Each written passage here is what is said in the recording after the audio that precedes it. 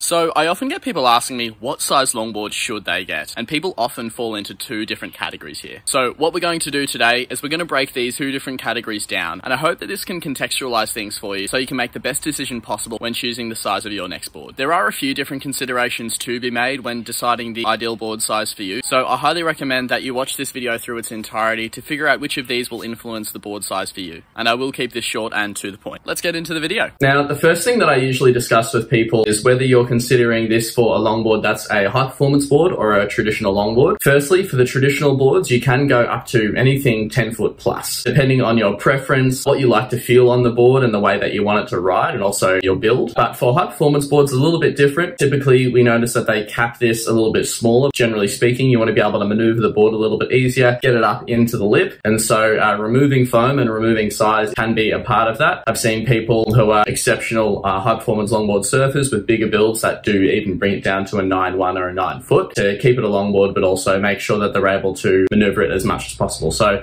just a little consideration there. What I did really want to do today, and what I think you guys will find most valuable, because I do get this question a lot, is to kind of split it into two different case studies for two different types of people that might be asking this question. What size longboard do I get? Now, if we go into the scenarios that we can find for people who are asking me this question, usually falls in two different camps. One is there's someone who wants something that is going to be on the bigger side and they're worried about having something too small. The typical problems that you'll be thinking about if this fits your scenario or situation is going to be, okay, you're worried about making sure you've got something that is big enough to paddle you into waves and have enough paddle speed, something that'll have enough board to allow you to trim properly on the wave, something that will be able to hold you and stabilize you whilst you're cross-stepping to the nose as well. So these are the problems that the scenario one would have. Scenario two, on the other hand, is kind of the reverse, where it's someone who potentially is a bit of a smaller build and is worried about things like being able to navigate the board in the lineup properly, even get the board to the beach properly as well, so without it being too much of a hassle,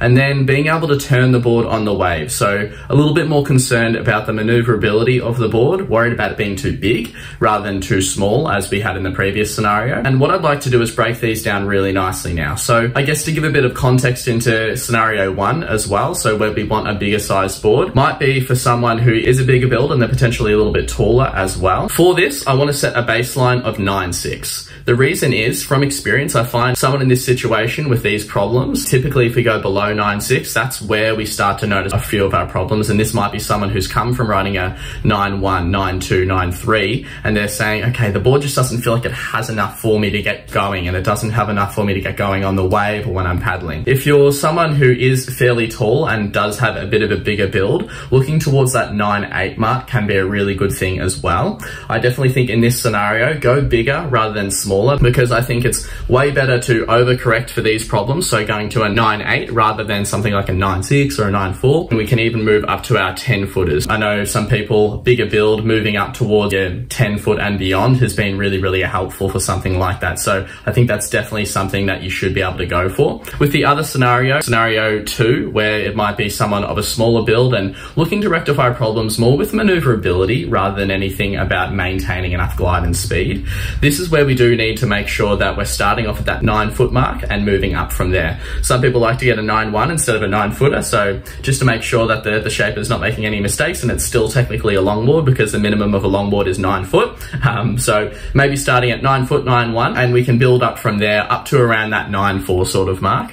To give some context, I'm about 5'9", 5'10", somewhere in between that, and about 74 kilos. I ride a 9.4 to 9.6. I'm pretty happy within that spectrum. And for most people, they should be pretty happy with their boards within a couple of inches as well. But I definitely think starting smaller if you're in the scenario two, and then starting bigger if you're in scenario one, is a big thing to focus on. The other thing I did want to highlight as well is I think it is more important for people who are starting out or if in that beginner to intermediate phase to stick to these guidelines. And as your competence improves and you start to get more proficient with your surfing, you can certainly step out of these guidelines, and we can use smaller boards, so towards that 9 foot range, and vice versa. We can use bigger boards as a smaller frame person as well. And of course, it is all subjective and it's very much a preferential sort of thing. So some people love the feel, like myself, of maybe something a bit bigger than what their build lends them to. So I can have fun on 9.9s, 10 footers, even though I'm only, 5'9", 5'10", versus, a person who might enjoy the freedom of being able to turn a board that is a little bit smaller, having a bit more maneuverability, and people in the high performance camp as well being able to ride something that's a bit smaller and really let loose on that